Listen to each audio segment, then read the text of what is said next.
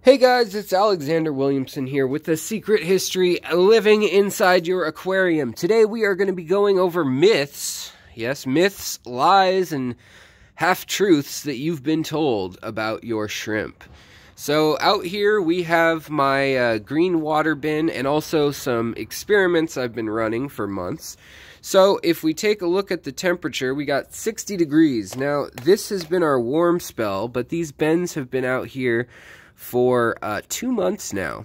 The lowest reading they've had is 46, and I did put them in during a warm spell, but what I want you to see is that I have neocaridina shrimp happily living in these ranges of temperatures. It's not unusual to be loved by anyone. No, it's not unusual for this to happen. So here we have a neocaridina palmata shrimp. It's in its kind of wild form. You can see it kind of jumping around there.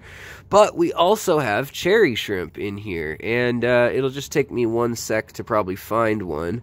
They're very hard to spot on these rocks. There we go. Here's one. There's probably about 30 in here. They are doing just fine, just peachy. The key with shrimp is to, whatever changes you're doing, you want to try to keep the pH and the TDS the same. But as far as temperature goes, people are paranoid about temperature. And in the words of one of my favorite shrimp breeders and the man who has given me or sold to me the best shrimp strains I have, temperature don't matter. And that is Lucas Brett's. It ain't gonna matter as long as they don't get too hot. That was in the immortal words of Shrimp Jesus. So, I mean, out here, we got 60 reading. Even when they're in the sun, they get up to about 70 in the day. Inside, I keep my shrimp around 80 degrees or 75 degrees, depending on the setup. So let's go back inside. We'll get to the next myth, which I kind of just dispelled there in that I showed you a neocaridina davidi and a neocaridina palmata living hand in hand happily together ever after. So let's go inside to the fish room here, and we're going to get into myth number 2, which is that you can't have various shrimp species living together. Well, here I've got a babaulti shrimp and a neocaridina shrimp. Those aren't even the same family of shrimp. And they are living together in perfect harmony, having babies, doing just fine. So, you know, you don't need to take it just from my word, but let's go down to another shrimp. So down here we have malawa shrimp. Ooh, look at that nice pregnant buried female. These are a clear shrimp. They turn various colors in the daylight. I have other videos on them, and they're just, they'll adapt to whatever their settings are. But in here, we have 3 pregnant shrimp hanging out. And what do we happen to have in the tank alongside of them? Let's look for the red neocaridina shrimp that also live in here with them. Where are they right now? A minute ago, they were seriously out. They're just giving me all sorts of trouble. The other thing I wanted to dispel while we're here is that you can't have fish with your shrimp. And that's just not true. Okay, so here's the neocaridina corner. They do sometimes separate themselves, but look at this big mama. She's carrying eggs. She's so high quality that you can't see the eggs she's carrying through her shell. It's that opaque. Also, we've got some younger ones down below in here, and the other thing I want to show you about these guys is that they are living with tetras, they're living with rasboras, and they are living with big danios, who happen to be a nippy species, and they're living with convict cichlids. So, no, that's not the best way to raise a colony when you're trying to get the numbers to explode, if you're trying to do shrimp for profit. But adult shrimp oftentimes can live and do just fine and learn what they need to learn about when to hide. Look, here's one right out in the open. They learn, and I've built them the proper rockery. So there's cracks all in this that they can hide in, as well as tangles of plants and things where the shrimp can hide.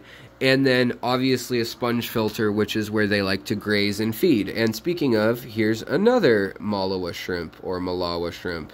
These guys can turn all different colors. They usually have a clear tinge to them, but they're a really fun shrimp to have. Then down below in the bottom tank, this is my favorite shrimp tank. Let's take a look at this one. In here we have panda loaches, which are another favorite fish of mine. But we also have, these are from Lucas Brett's, these are neocaridina blue dreams. And in here we have a very pregnant female, yet again. She's literally giving birth today. You can see the shape of the eggs, and there's actually a baby shrimp right now trying to get out of an egg. So you guys are getting treated to that. But they're living with these ginormous, they're not as big as bamboo shrimp and things, but feel free to put bamboo shrimp with your other shrimp. They're living with these short-nosed Japanese algae-eating shrimp. Now, they're called short-nosed, but they actually have a longer nose. I think they should be called gonzo shrimp because they have googly eyes like a Muppet or something. But you can see side to side, there's a large female next to him of high caliber. So the kinds of shrimp, there is a caveat to this. The kinds of shrimp you may not want to mix, or maybe you do, it depends on what your desire is if you have two Caridina davidi. So if you put a red and a blue next to each other, what will happen is they can default back to their closest common ancestor. And with these guys, since they're just being bred for color and outside traits, their internal genetics are very, very, very similar, if not identical, and it's really just genes that express color that have changed much. So with these guys, you'll often see them revert to a lighter tone of blue or patchy blue and red, which can be really fun as a hobbyist. But if you're trying to breed a perfect strain that has very dark blue consistency on all your shrimp, which is the goal in this tank, you don't want to do that. And see, sometimes you get lighter shrimp, like this one, who I'm going to pull out soon, just because, that's nature. But other shrimp, like yellow shrimp a lot of times, not all of them, but some of them, and a lot of pearl shrimp, all pearl and jelly shrimp, are actually neocaridina palmata or zangagensis, which are different than the davidi. So in here, you can see in this tank, we've got some gold line shrimp, and we've also got some just yellow jelly, or whatever you want to call them, sakura. The point being is that another myth is that they're all neocaridina davidi, and they're just not. In the mid-90s and early 2000s, many companies sprang up, as well as hobbyists, when cherry shrimp first hit the market in 2001 in America. 2003 was when they had the first good opaque ones, and they landed in November in LA, and they were distributed through Petco and local fish stores around the country. Now, since then, it's been a different world. Asia has incredible types of shrimp that we've never seen, colors and combinations. But what I want to say is that these shrimp, sometimes you're mixing wild palmatas, which may be from, say, Thailand instead of Taiwan, and they could be 2,000 miles apart or 1,000 miles apart, and you mix them for certain traits.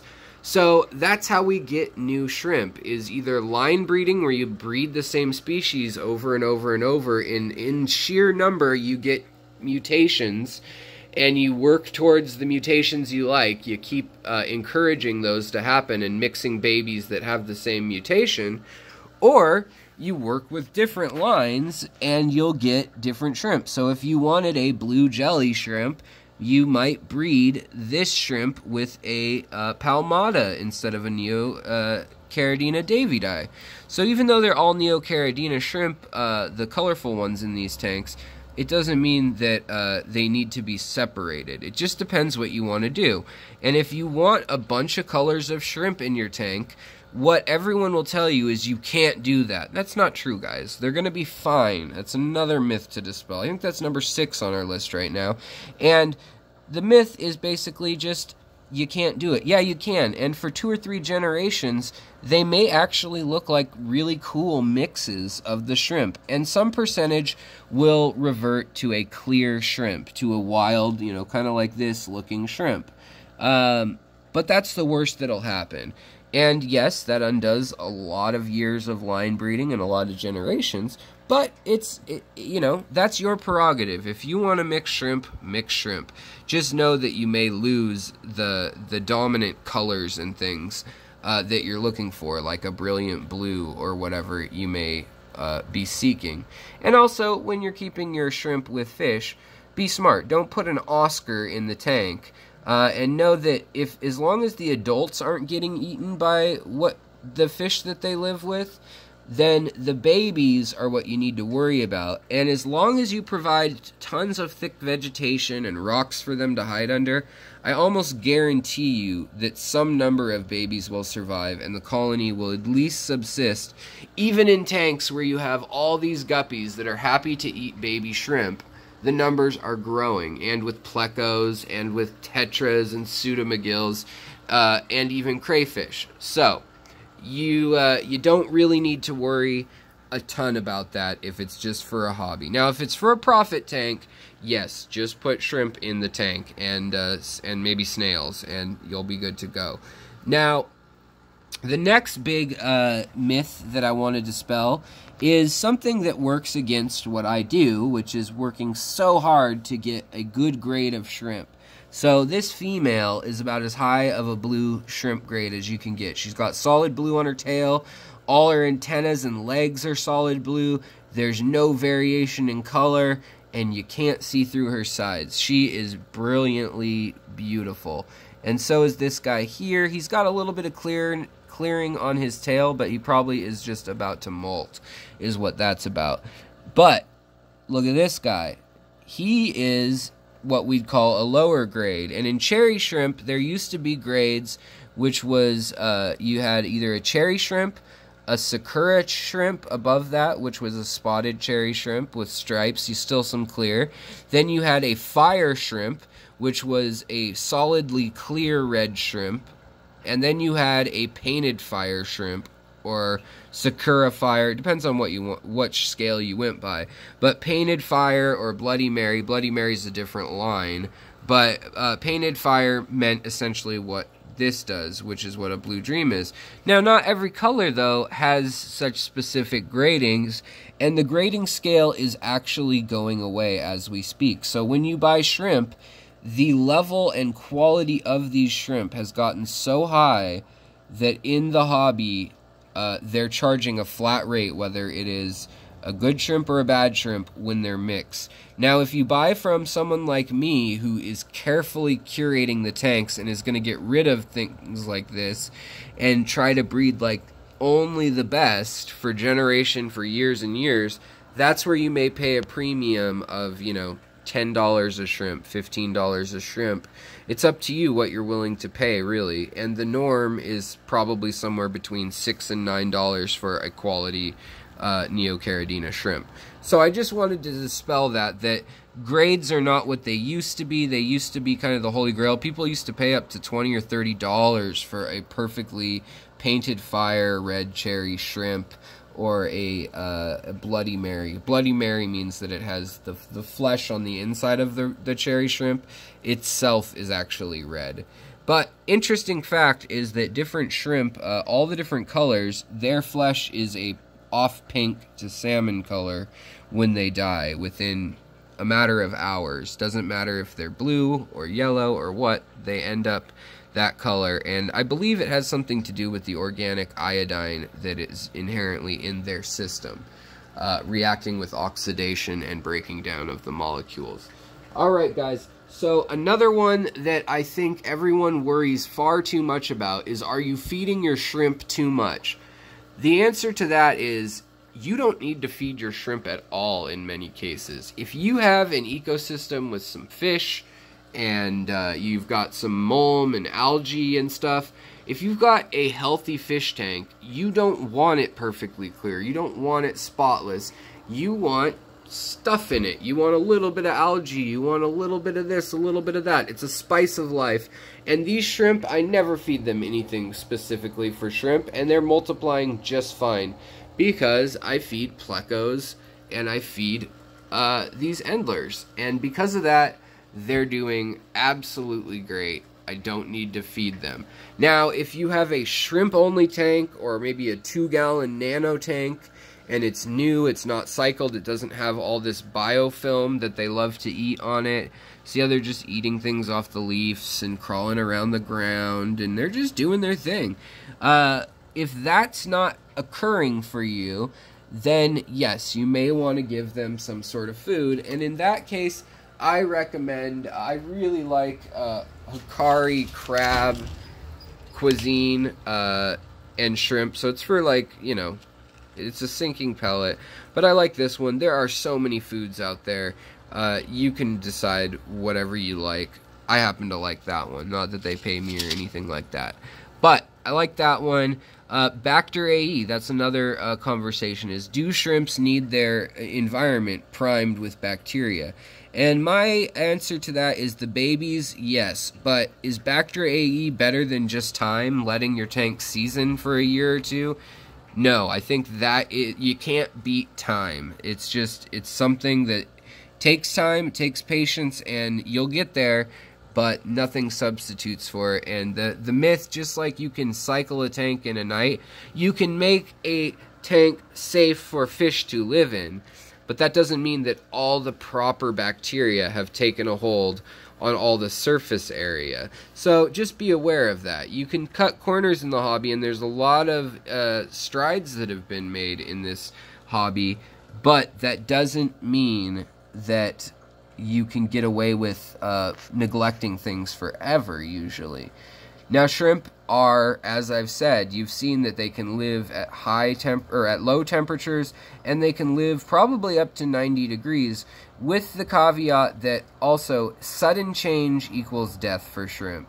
So more so than temperature or even, you know, any change to a tank, I like to just top off my tanks with the amount of evaporation. I don't do big water changes, and my shrimp seem to do just great, including, you know, crystal shrimp and other shrimp around the house.